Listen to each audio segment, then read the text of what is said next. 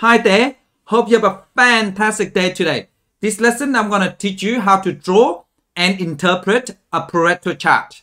So of course there is the PDF file on the description below for you to download so you can work with me. Otherwise, let's go straight into it. What is a Pareto chart? Now a Pareto chart is a combination of frequency histogram and cumulative line graph. Here is an example of Pareto chart. Now on the left hand side, we have frequency. And on the right hand side, we have cumulative frequency. But then it's in terms of percentage. If we draw a line from 80%, and this will give us 80-20 rule. This is known as Pareto principle. The Pareto principle stated that 80% of the consequences come from 20% of the causes. This can apply anywhere. For example, if you are a business person, 80% of the profit is come from 20% of the customers. This means that you have lots of customers, but there are only a small portions of customers that are willing to spend big money on your business. So with Pareto chart, you can actually pinpoint the specific group. So it can help you to make a good decision. Another one, at school, you have lots of friends. However, you spend 80% of your time with just a few of your close friends. And these friends make up of 20% of your friends. I think you like this example. In a group work, 20% of the group member do 80% of the work. Let's focus back on this Pareto chart here. So we know that behind the purple line, okay, is represent 20% of the group. Okay, in this case here, Adam, Bella, and Kate represent 20% of the group, and they make 80% contribution to the group project. So that's what that meant. And I will teach you how to draw this Pareto chart. So let's get into it. First one. So before we draw a Pareto chart, we need to complete the table first. Now please note the frequency table is already in order. So when we draw a Pareto chart, we need to organize frequency table in order from the highest score to the lowest. Okay, highest frequency to the lowest frequency, if you like. So now we just work out the cumulative frequency table. So to work out cumulative frequency table, so first step is we have 20. We just write this down first. This is 20.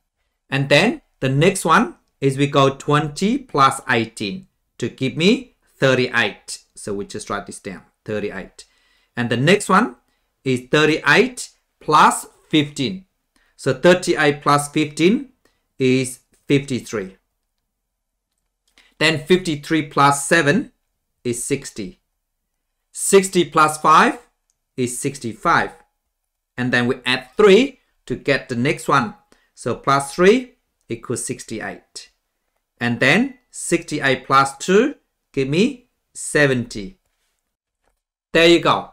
So now we need to work out cumulative percentage. So to work this out, so for this one here, so we go 20, this 20 here, we divide by 70. And then we times 100. Okay, so divide by 70 times 100%. There you go. So I just go 20 over 70. And then I times 100. Okay, because I want percentage. So 29%, which is right in whole number. Okay, so 29%. Now to work out next one. So this one here, we have 38 and then we over 70, this 70 here. And then we times 100%, of course. So I just go 38 over 70 and times 100. So that will give me 54%. And this one here, we have 53 divided by 70, and we times by 100%. So I just go 53 over 70. and a times 100. And there you go. So 76%. Now you know how I work out the cumulative percentage. So I just quickly write it down to save time, okay? Now we need to draw a Pareto chart. On the left is frequency, okay? And on the right hand side is cumulative percentage. So the first thing is we draw histogram first. So for Adam, the frequency is 20.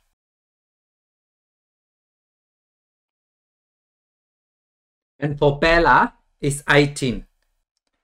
So it's here. For Kate, the frequency is 15. So this is 14, so 15 is halfway. There you go. And then for Dean is 7. So this is 8 here, so halfway of the grid. So this is 7. And Eva is 5. And Freya is 3. And Harry is 2, okay?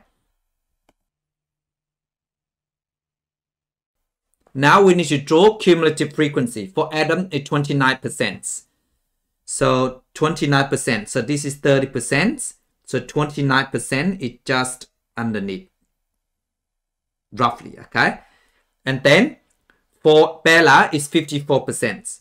So this is 50%. And then 55 halfway. So for Bella, it's just almost halfway, okay? Just remember that because 54%. Now Kate is 76%. So this is 70 here. 76 is halfway, but just a little bit on top, okay? Roughly. Now for Dean is 85%. So 85 is halfway between the box, 2 grid, okay? So 85 here, roughly. And then for Eva is 93%. So this is 90 here. And then almost halfway, so we just down a little bit. There you go. This is roughly, okay, 93%. And then 97% for Freya. So 97, so almost 100. So 97 is roughly here. And for Harry is 100%. There you go.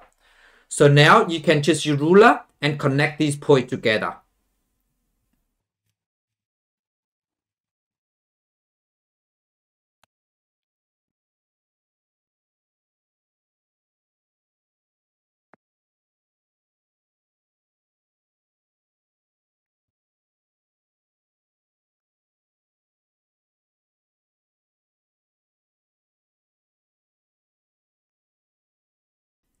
And then you can join these to the axis if you like. There you go. This is Pareto chart. So part C.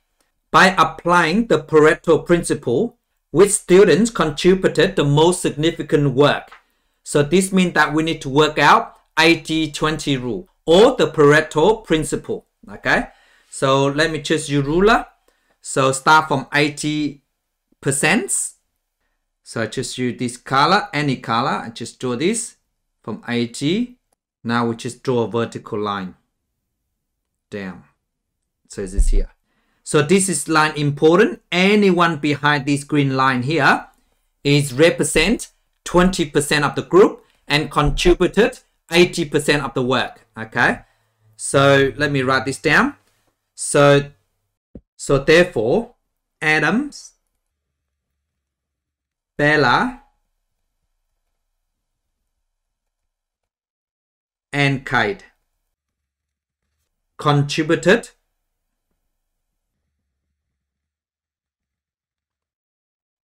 the most significant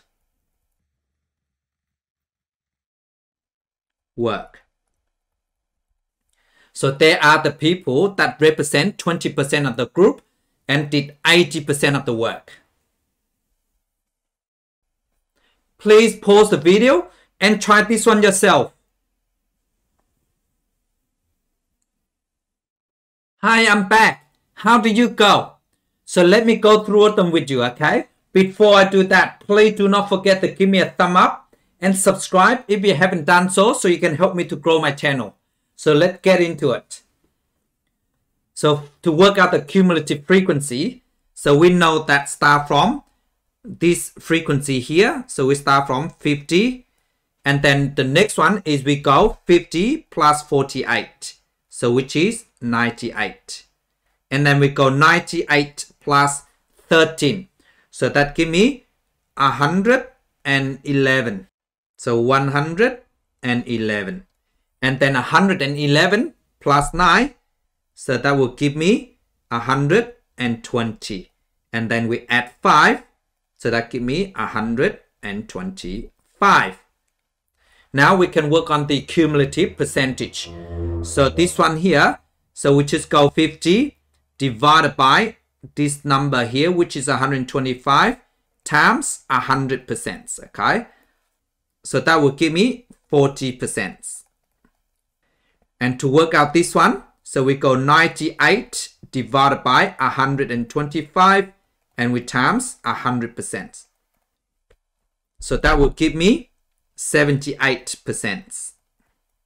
And this one here, so we go 111 divided by 125 times 100%.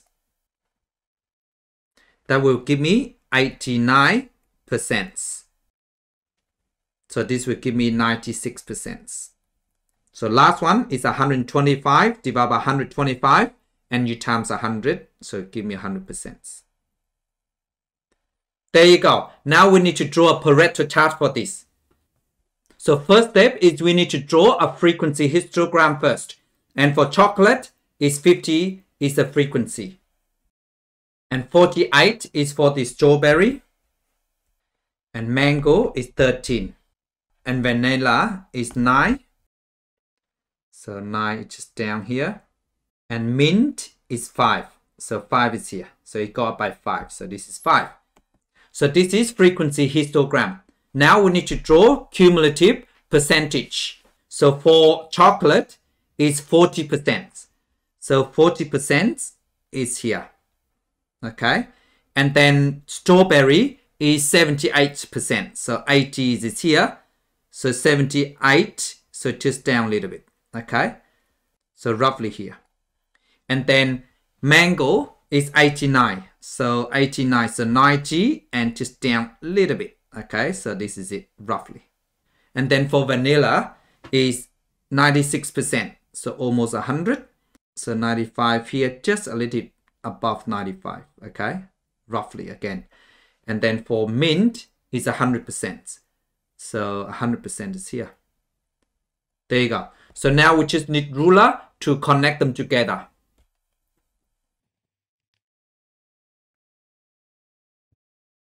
And you can just connect to this. There you go. So this is Pareto chart. Now by applying the Pareto principle, we need to work out which ice cream flavor account for the most sale. Okay. So we need to work out 80-20 rule. Okay. So let me just get the ruler out and we draw from 80%. Okay. So we draw from here.